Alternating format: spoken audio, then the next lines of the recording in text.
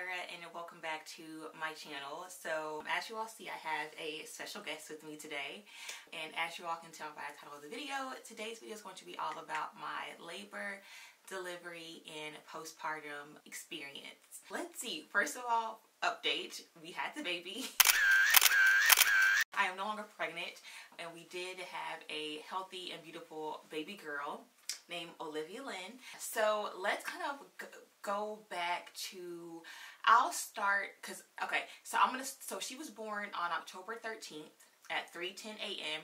but I'm gonna take it back to October 11th. That's kind of where the whole labor story kind of starts. So as you guys know, I had gestational diabetes throughout my pregnancy, and so because of the GD, I was actually scheduled to get induced on the 16th. On the 16th, yes, on October 16th. So I was scheduled to get, no.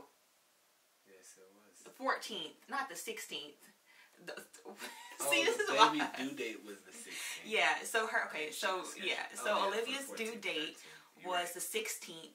I was scheduled to get induced on the 14th. And the reason why is because since I had gestational diabetes, both my doctor and us, we really thought that it would be best for me to not go past 40 weeks. The longer that she would have been in the womb past 40 weeks, the more at risk she would become. Obviously, it was ultimately up to us, but we kind of agreed that we thought it would be best for us to go ahead and have the scheduled induction just in case she didn't come before then, so that way I wouldn't go past 40 weeks. So again, I was scheduled to get induced on the 14th, but I was very determined to get my body to go into labor naturally before then. I had a doctor's appointment to like do the registration paperwork. What really pushed me into high gear was when I went to the appointment, and the lady told me that although I was scheduled to get induced on the 14th, we would have had to check in to the hospital on the 13th. So I would have had to check into the hospital the Wednesday evening, even though I wasn't technically getting induced until Thursday morning. And the minute I checked in, that was it in terms of food. I would not have been able to eat anything. And when she said that, I was like, okay, I'm gonna kick it into high gear. She's gonna come out before the induction date, because I just knew they were gonna have a very hangry patient. Like, it was not gonna be pleasant.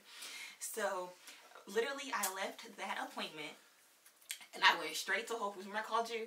I left that appointment and I immediately called Dion and I told him, I was like, babe, she said I was going to be able to eat once I checked in, whatever. So I immediately went straight to Whole Foods and I got, what did I get? A pineapple, I got castor oil, pineapple, and raspberry leaf tea. Because those are all things that, like, people that I'm close to, that I know, that they recommended and suggested and tried, and they said it worked for them. And then also I had put a poll up on Instagram, and they, suggested that as well. So I was determined to get her out. So I came home, I drank the castor oil. It was disgusting, but I made it through. And then a little bit later, I ate the pineapple, a full fresh pineapple. I did that. Sorry, my eyes watering. And then later in the day, I also drank the raspberry leaf tea. And then one of the things I did is that after I ate the pineapple, about an hour later, my little sister came over, and her and I we have a mall nearby us, and her and I walked the full mall twice. Because I was like, okay, like, I want to get her out. But it was too hot that day for us to walk outside. We did that night. We had, I was when it was Braxton Hicks, or like preterm, or whatever it's called, like false contractions, whatever it was. On Monday? Because that night, because on Monday, okay. on Monday night, when we got in the bed, I had started to have like light contractions. Yeah. And I remember we were in the bed, and I told Dion to go ahead and download the contraction count, what's it called? Like contraction counter or something. Counting app, whatever it's called. I started having some contractions, and I was like, ooh, okay, so like something I did during the day must have worked. So that was Monday night going to Tuesday morning. So Tuesday morning, they were still kind of coming here and there. Wait, Monday. Is that when you went for a sprint or something? You ran that night too? Oh, yes. Okay, yes, that is right. Okay, yes. Yes, I'm telling you, I was ready. I was trying everything. So that was Monday night going into Tuesday morning. I kind of still had them going into Tuesday morning. and then I had my doctor's appointment. So on Tuesday morning, I had a doctor's appointment. It was already scheduled. My regular weekly appointment for my doctor to check to see how far along I was dilated, check my cervix, all that good stuff. So when I went, I think at that appointment I was 2. Yeah, you were only 2 centimeters. Yeah, at that appointment I was only 2 centimeters dilated, but it was progress because the weeks before I hadn't really dilated. At that point I was like 90 to 100% effaced. I will say, just a tip, if you are pregnant and you want to kind of like help aid your delivery, walk as much as possible, because all of the walking that I did, you guys have seen my pregnancy journey, my pregnancy morning routine. I talked about it throughout other videos, but I walked pretty much 4 to 5 times a week for like 3 to 4 months, the last 3 to 4 months of my pregnancy.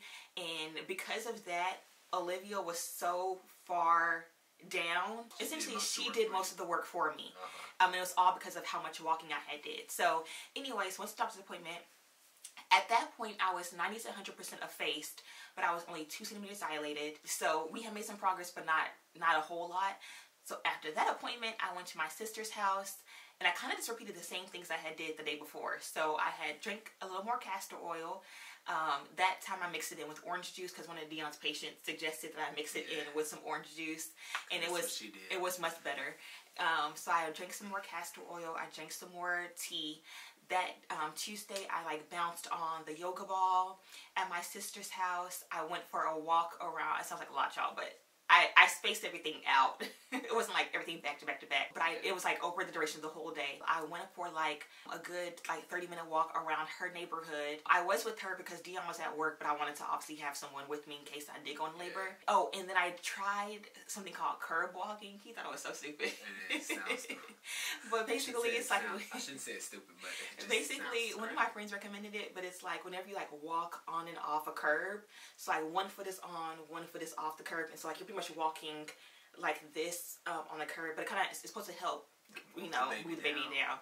Well, we figured that much. It's like going over bumps. Yeah. So I did all of that, and then nothing. And okay. So then I remember that. So then I drove. Okay. So after all that, I didn't feel anything. I drove myself home, and once I got home, I immediately like dropped my stuff, and I went for a walk around the neighborhood. This is what I called it. So I went for a walk around the neighborhood, and I'm walking, and I probably walked for about like 15 minutes, and all of a sudden, I immediately feel the worst pain in my stomach, and I called Dion, and I'm like, babe, you have to come get me. So I'm on the other side of the neighborhood. That's right. Neighborhood. I called Dion, I'm like, babe, you have to come get me right now. I don't know if this is contractions or if I have to just go poop really bad, because if you didn't know, castor oil, it's disgusting, and it's supposed to have contractions, but it gives you the runs, okay? Like, it gives you the complete run. It cleans you out. So I called him, and I'm like, babe, like come get me right now. There's no way I can finish this walk. Either I'm gonna have this baby on the street, or I'm gonna start pooping everywhere. Like, there's no way. So he hops in the car. He comes and gets me from the other side of the neighborhood. I'm telling him to speed through the neighborhood so I can get to the house, because I knew I had to poop. And that was that. So I came home. I let everything go. I let it go. It was just the diarrhea. And then that was it. So then after that, we hop in the shower and everything. And I'm like, okay, let's try one more thing.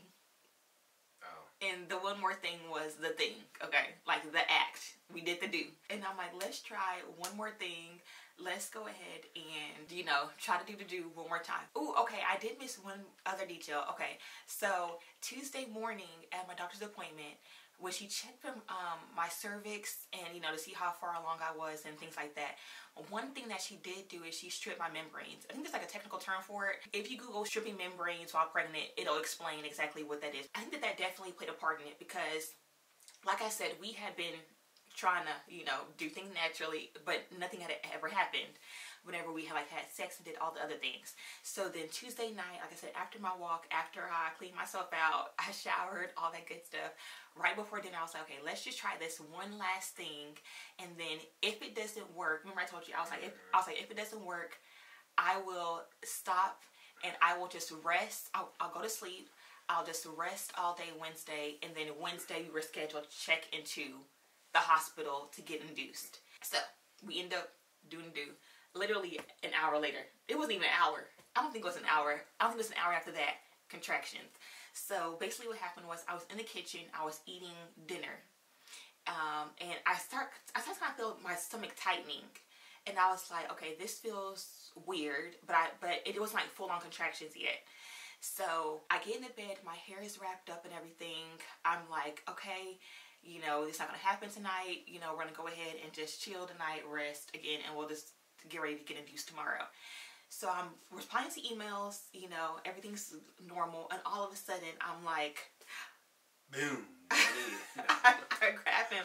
I'm like, babe, pull out the counter right now. And so he starts tracking the contractions, and when I say they came on quick, basically I'm like trying to type to respond to the emails in between the contractions. It's like they hurt so much, like I have to like pause the email. I'm like grabbing his hand, and like once they stop, I'm like trying to type and finish it out, and then like them stop. So what would you say? It went from like, at first they started I feel like 10-ish minutes apart, like 10-15 minutes apart. Yeah, probably. 10 and then 12. Yeah, like 10 and 12 minutes apart. But I would say like within like the span of like 30 minutes, it went from my contractions being 10 to 12 minutes apart to like what? Probably like within an hour. Oh, within an hour. Within an hour, they dropped to about 2 minutes and 30 seconds. Yes. And fortunately, the app tells you, like based on your timing, the app will tell you when you need to go to the hospital. Yeah, it is. Yeah. Normally, you're supposed to head to the hospital when you get them down to what she said, 5 to 7 minutes. Yeah. So once you get to that point. But I was really, I would say that I wanted to stay home as long as possible, just because I knew that I would be most comfortable at home, and I don't want to get to the hospital for them to send me back home and all that kind of stuff. So I was like, I wanted to just wait until I was like for sure that this is like it. So, and like I said, it progressed so quickly. It did. So once it kind of hit like 5 minutes apart, Dion's like running around the house. He's like running around the house, grabbing the bags and stuff. But he's like in full on dad mode. Like, okay, let me go get this. Let me go get my bag. So and I'm just sitting in the bathroom, like literally like this over the counter, like I could hardly breathe. It was very, very intense. So fast forward, we get in the car. So this is probably, okay, so timeline. My contractions probably started around like 8:30, 9. We head to the hospital around 10, 10:30. Yeah, 10:30 we head to the hospital. No, around 9:30, 10, because we make the hospital around 10. 10:30. Yeah, exactly. Yeah. Yes. So yes, we left the house around 10 o'clock. The whole ride to the hospital, I don't even remember it. I don't even remember the whole ride to the hospital. But I think it's because the whole time, all I was focused on was to breathe through my contractions. Like I was just like, my eyes were closed the whole entire ride. I was just breathing through it. Because I had a friend who recently gave birth, and her number one piece of advice is like, Kyra, just breathe through the contractions. And that was all I was doing. So, and let me just say, y'all, how did I do with contractions? She did great with the contractions. When I say I did not scream not one time. I'm telling you, I did not scream from the minute of the first contractions to the minute I delivered her. I did not scream not once. So let me just say that. And mind you, I have a very low pain tolerance. I have a very, very, very low pain tolerance. So, I was really surprised. Yeah, I was very surprised. I just knew I was going to have a headache. Okay, so fast forward, so we get to the hospital. And then pretty much all of that is just like the routine stuff. So when I get there, I remember when we got there and we got to the check-in counter, the first thing I said to the lady was, when can I get an epidural? That is true. And mind you, this is like the lady who's checking us in. She's not even a nurse or anything like that.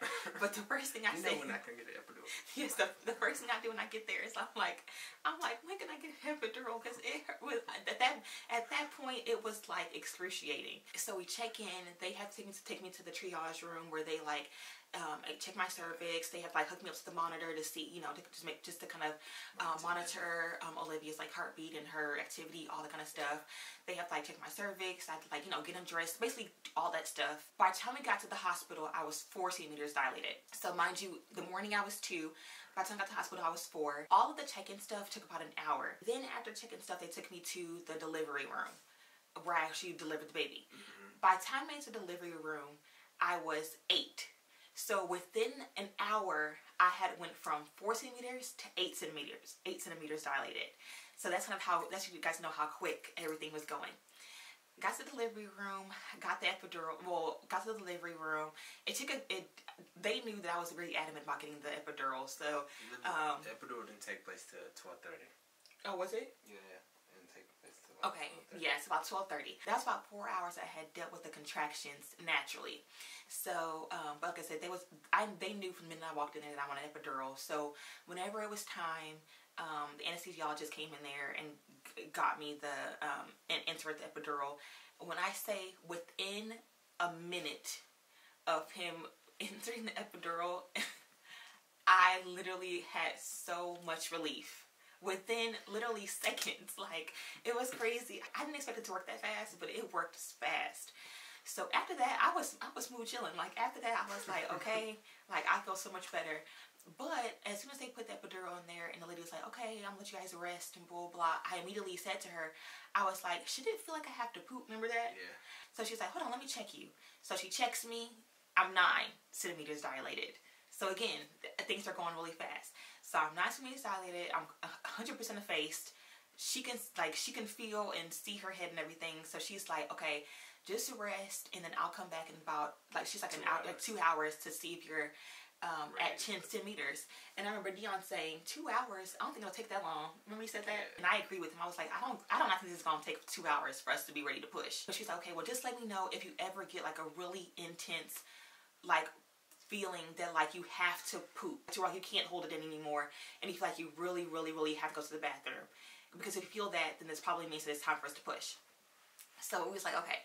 So you probably slept for maybe an hour. I probably maybe slept for like maybe an hour. I don't remember sleeping. Well, it was like a full-on sleep, but I felt like we were resting. Oh, we was resting. Yeah, for like maybe.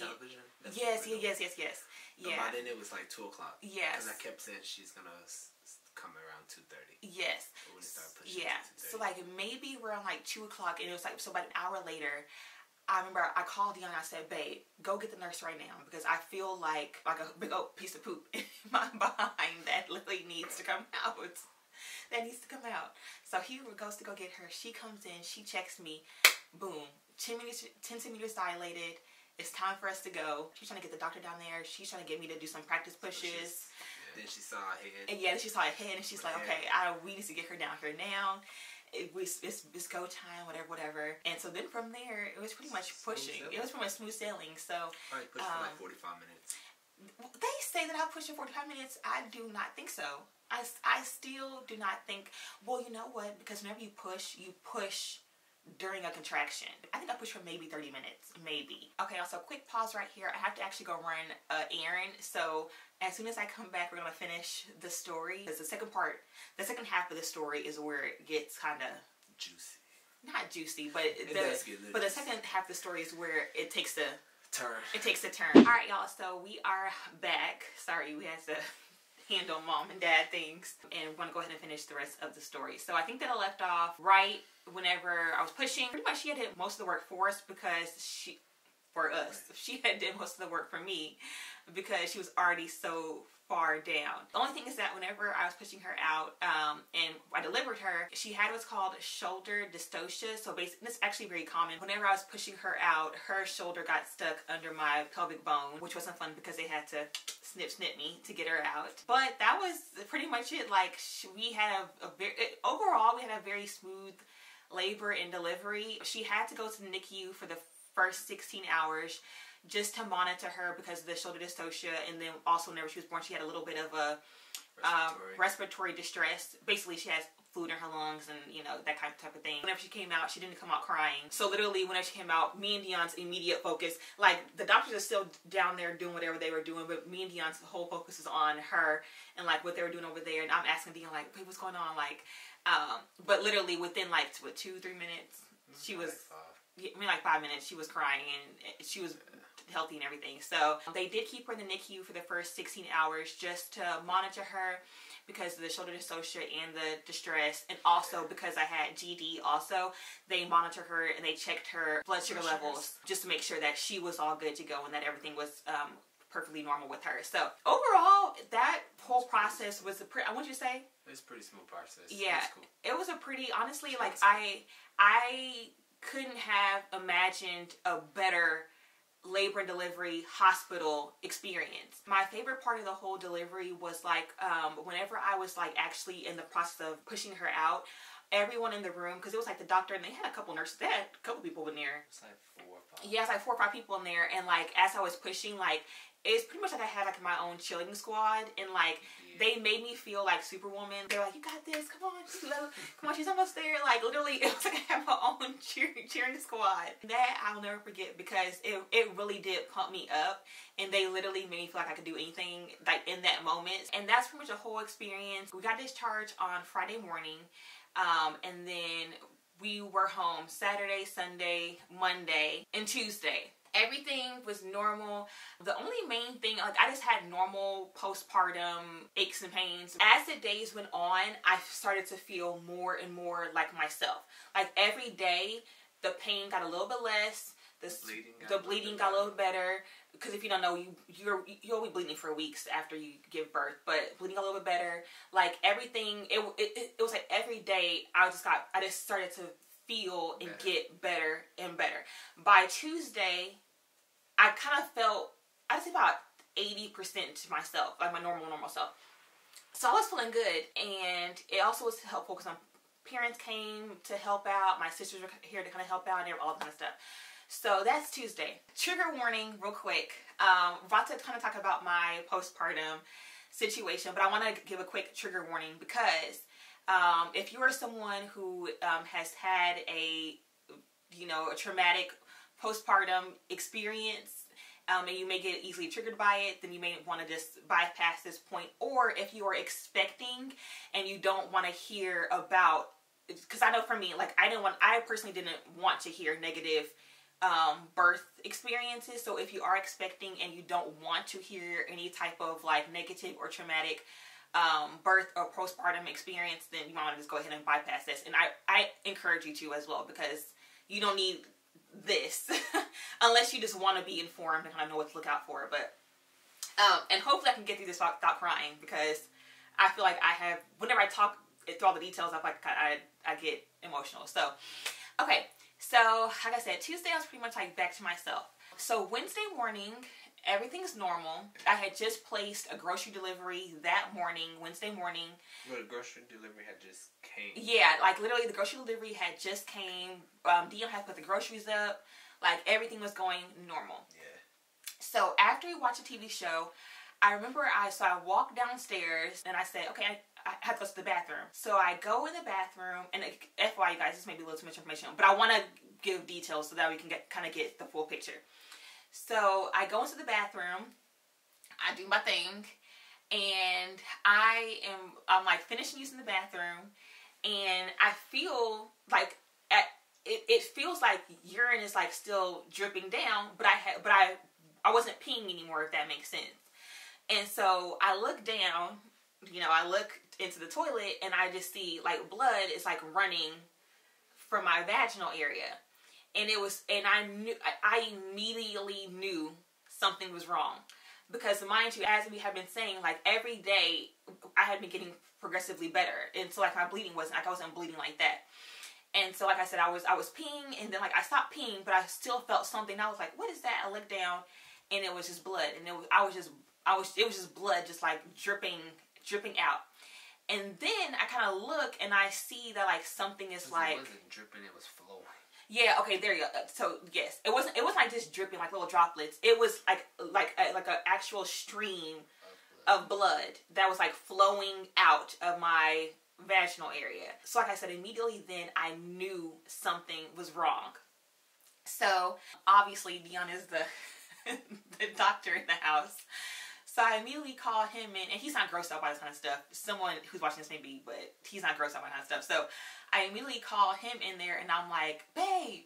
So he rushes in, and he's like, what? And I'm like, I'm bleeding. So I had him like take a look, and then he had noticed that like something was like hanging. It was weird. So then I reached in. Well, I put on some gloves because I was. Yeah. I was about to reach in, and I was like, ugh. Yes. As soon as Dion got in there and he saw it, I immediately called my doctor. Remember, I called my doctor's office because, as I said, I knew something was wrong. So I'm on the phone with my doctor's office trying to get a hold of my doctor. Dion's going to get his glove so he can pull out whatever it is, because they recommend that we just go ahead and pull it out to see what it could be. Like we could tell. Right. So he goes, I get him on the phone, he goes to get his gloves, whatever, he comes back and he like reaches up there, again, sorry y'all seem to be TMI, but this is like kind of how it played out. He goes up there and he pulls out whatever it is. We never really like looked that hard at, and we say now that if there was one thing that we could have did differently, bagging and bring it with us. Yes, we wish that we would have bagged that little piece of. So anyone watching this, if that happens, God forbid this happens to you, but in the case that something like this does happen to you, if you find something like that, bag it up and bring it with you to the doctor. That's the one thing, looking in hindsight, that we wish we would have did, is we wish that we would have bought the little piece, whatever it was, and bought it with us. But Dion came, he pulled it out. We didn't really look. I didn't look at it. I mean, it was covered in blood. So like, you can tell it was tissue, but it was like a firm, dense tissue. Yeah, I think it was placenta. Yeah, we think now that it may have been like a piece of placenta or something, but it looked just like the same material. Yeah, but we never. Yeah, exactly, and we right. Delivery. But we, again, in hindsight, we wish we would have did that, but we didn't. So Dion pulled it out, whatever. I think he just dropped it in the toilet. Yeah, just dropped it in the toilet. He kind of just felt it just to kind of see what it felt like. Yeah. When I pulled it out, the blood kind of started slowing, because I was like, oh, it's slowing. And then I literally, like, probably 15 seconds later, she was like, no, it's not. If anything, it picked up. So then kind of like picked up. Then at this point, we're on the phone with the doctor. Well, the nurse. We're on the phone with the doctor's office, one of the nurses, and she's just like, don't panic. It's probably just a postpartum, what she say, discharge or something or whatever. And so then at this point, I'm getting frustrated because I'm just like, lady, in my head I'm thinking like, lady, this ain't no damn postpartum discharge. We knew. Like. We knew something. The last couple days, so this isn't it. Yeah. So then I took the phone. I'm just like, hey, I don't think that's it. The bloodstream is continuous. It's picking up. Yeah. And she's just like, pause. Okay. How we knew it was bad because so right after Dion had pulled the piece out and we looked in it was still increasing. We like tried to put a pad. The pad got soaked in like seconds. Yeah. So we put one pad, it got soaked. We put another pad there, it got soaked. And we knew at that point that something was not right. To the third pad within less than a minute. It was like yes. So yeah, so at this point we're still on the phone. I'm not listening to them no more. We get on the get her. I said, hey, we got to get up off the toilet.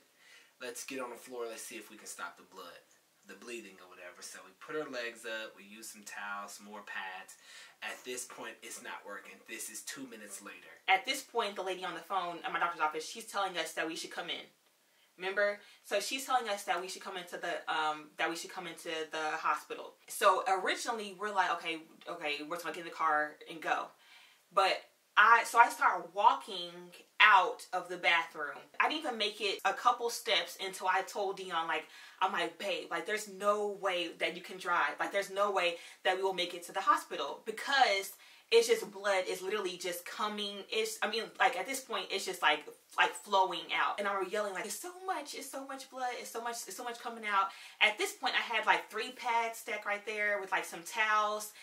Everything was just soaked. I had a panic attack. I was crying because I just knew that I was losing too much blood at that point. And then I know that he was scared at the same time because we also had Liv upstairs. It was just the 3 of us at the house. At that point, I'm scared. I know that he's scared.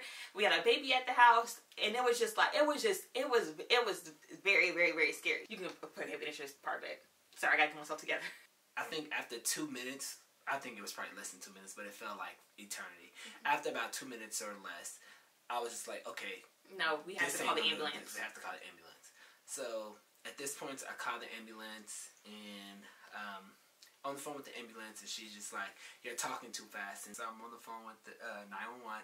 I'm just like, "Hey, I need ambulance right away." They're just like, "Okay, what's wrong?" I'm like, "My wife is on the floor bleeding. She's bleeding. We can't stop the bleeding." And then she's like, "Slow down." Yeah, because remember at this point, I'm laying like so I'm like laying on the floor on my back with like my legs up to like try to prevent it. But at this point, there's so much blood. There's just blood everywhere. Like literally, like I'm pretty much laying in a pool of my own blood at that point. So at this point, the ambulance arrives in like less than 5 minutes. Yes, I thank God. I thank God that we live in the suburbs out here, and that it's not a whole lot of activity. Because literally, I would say like literally within 5 minutes of Dion calling them, I feel like they arrived. And when I say, y'all, God is so real, because literally the way when I look back on it, the way everything had lined up, it was nothing but God. Because Dion caught the ambulance came quick. If we hadn't taken the ambulance, or if they hadn't come as quick as they did, there's a good chance I might have been here. I was bleeding out so fast, and I was losing so much blood that like had they not come and pumped me with the fluids that they did, there's a good chance I wouldn't have been here. Also, my sister just so happened to be off that day and like right up the street. So that, literally, so she was able to come and take over with Liv, and Dion was able to come with me to the hospital. Dion almost went to work out. I was supposed to go Dion was supposed to go work out. If Dion wasn't here when this whole thing happened, I don't know what would have happened. Ambulance came, again, like within 5 minutes of Dion calling them, and then they immediately came, checked my blood pressure, all of that. When they first came, things looked kind of stable. But then maybe within like a minute or two later, they were checking. They couldn't find a pulse. And also, I remember 2 or 3 minutes after they arrived, I started like getting like a headache, and I started to feel real lightheaded to where I was fainting. So they immediately came, gave me an IV full of fluids. Once they gave me the fluids, my blood pressure got back up into normal range, thank God. And then they were able to move me. I rode to the ER by myself. Dion was still here with Liv until Raina got here. Raina got here like a couple minutes after I left. I feel like 15 minutes. Yeah. Once Raina came and got Liv, Dion rushed over to the ER. That's where I went. I went to the ER, or the hospital that I ended up delivering at. And so once I got to the ER, they rehooked me up to the IV. I remember again in the ER, at some point, like right when I got there, I had started feeling like the blurred vision, lightheadedness type situation. Either trying to give me medications, they like tried to I'm not going to say. They tried a bunch of different things. Try to get the blood to stop. Nothing was working. My OBGYN had arrived at that point. I remember getting rolled out of the room that I was in and rolled down to the OR, and everything else was a blur because I was under anesthesia. And all I know is that they did, it's called a D&C. You can Google, I guess you probably Google what it is. She basically just cleaned out the uterus for any like supplemental material that was left over. That may have been left over, or like any anesthetic tissue, anything like that. Anything like that. And then she inserted. It's called a balloon. She inflated a balloon to help apply pressure to the uterus to stop the bleeding. Right. Which it helped. Yes. Well. It helped. helped. As long as the balloon was in there. As long as the balloon in there. The balloon, it can only stay in for 24 hours. Yes. After all of this, I just come to and I'm in the ICU. Like Dion said, whenever she put the balloon in there, it did initially work. Mm-hmm. But like he said, the balloon can only stay in there for 24 hours. And the hope was that by applying the pressure to the uterus, bleeding would slow down, and then that within 24 hours, whenever she comes to take it out, the bleeding would have stopped. Fast forward to Thursday morning. My doctor comes in to, deflate the balloon. She deflated it, and it was just gushing. The blood was... The Red River. Yeah, the blood started gushing again. And I remember just feeling so defeated. I remember being like, dang. Mind you, that during all this time, they are pumping me nonstop with fluids. They've pumped me with so much blood.